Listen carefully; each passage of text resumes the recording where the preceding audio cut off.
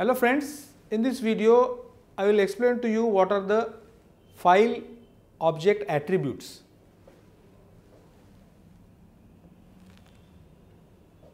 The file object has these four important attributes which can be used or which are useful for doing certain further processing.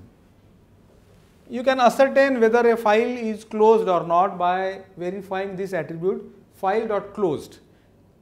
This property has a Boolean value either true or false.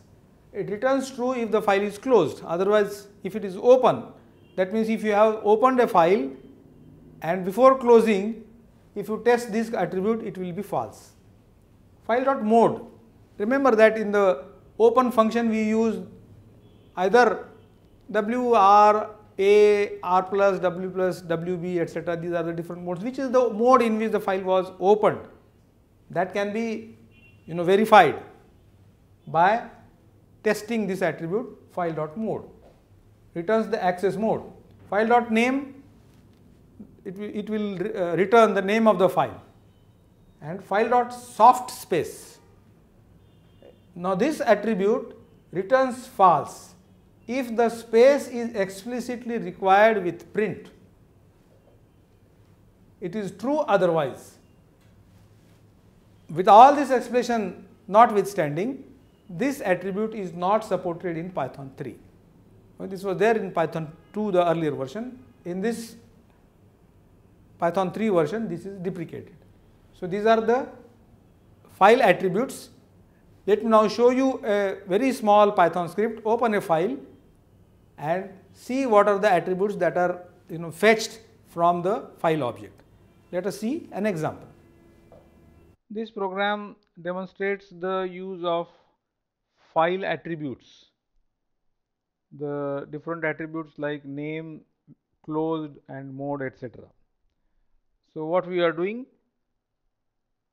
a file is opened by using the built-in function called as open. This is the name of the file to be opened and this is the mode. WB will mean that the file is opened in the W, that is write mode, and B means binary. So the file will be opened in write binary mode.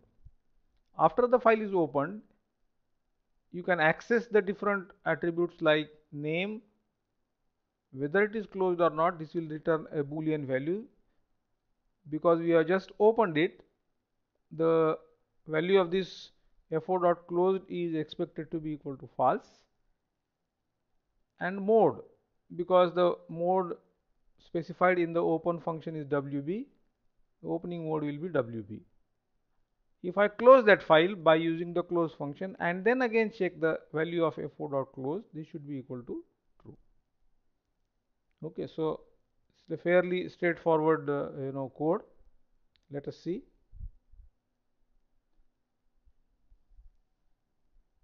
That's it.